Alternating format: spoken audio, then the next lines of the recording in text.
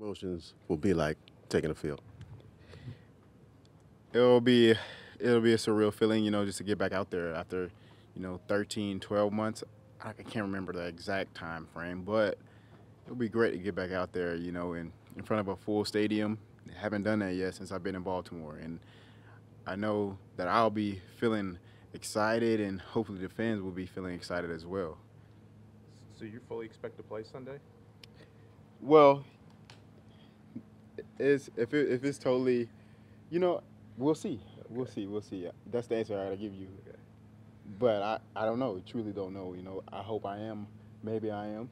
Maybe not. We'll see. What do you think? I think you're gonna play. You think I'm gonna play? We all think you're gonna play. So. Oh yeah. All right. All right. Okay, you mentioned in a previous interview, some of the specifics of how severe the injury was. Just how challenging was this process physically, but also the mental side of a year-long rehab like this to get back to the point where you're getting back on the field sooner than later, whether it's Sunday or not. Yeah. So it was a severe injury, but mentally it's been tough. It's one of the toughest injuries I've had. I haven't been injured that much, but I had an ankle in high school, my junior, no, actually senior year, first play of my senior year. Came back from that easily. This knee though, whole new ball game. And I'm a person that has a great work ethic.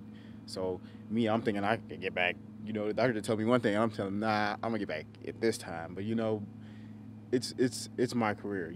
So we have to be safe about that. And I'm starting to understand that as a younger guy, and I appreciate what the Ravens organization is doing for me. Like they're letting me take my time and things like that, and I appreciate them for that. Did you have to sort of convince yourself that you were okay those first? I mean, we saw you come out in early August, and you're sort of gradually ramping up. Was there a process in your own mind of sort of showing yourself that it was all right? Nah. I'm the type of person, I'm always optimistic. So I feel like I can go out there and play anytime. That's how optimistic I am. But getting out there for the first time felt great. I'm always confident too. So I feel like I could have get out the first day. I feel like I could have been out there a week earlier or 2 weeks earlier. The guys have to stop me, pull me back. And like I said, that's why I applaud the Ravens organization, because they know the type of person I am. I want to go. But with this knee injury, you got to take it kind of slow sometimes. Got to learn a little patience. So. Is the next hurdle for you? Do you feel like taking a hit? Do you feel like that's the last thing you have to prove mentally? Nah, the thing I want to prove mentally is when I run for 100 yards against somebody. JK, you're going into your third year now, and this is you want to be able to show that you could be the guy. You haven't had that chance yet since you've been drafted. How excited are you to be able to show that you can carry the load? Oh yeah, I'm excited for that. A lot of doubters in my mind. A lot of people see the Michael Jordan thing where he takes everything personal. That's me. Not to compare myself to Michael Jordan, but I take every little thing I see, like everything. Like the grass can move wrong, and I can think it's talking about me. You know what I'm saying? So, but yeah, I can't wait to do that. Because I get to showcase my talents that God has given me, and I get to prove my coaches and the GM and the owner that they drafted the right person to be. Well, JK, I'm sure you're excited for for you to coming back. How excited are you with this redesigned offensive line? Oh yeah, I'm very excited. The guys, we have good chemistry. And we're working. We're continue to get better each week, and that's our goal. And guys like Morgan Moses, a veteran guy like that, he's hungry still. Like you're like 9 or 10, so it's great to see that. And I think this offensive line will be amazing throughout the year.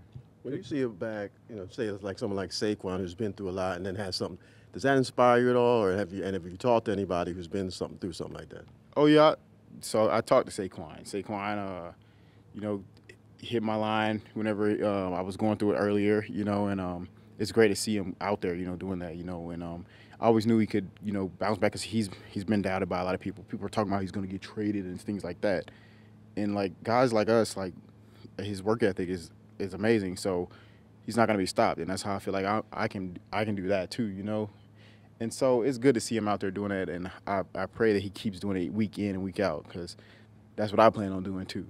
JK, how hard is it for you as a person to be patient?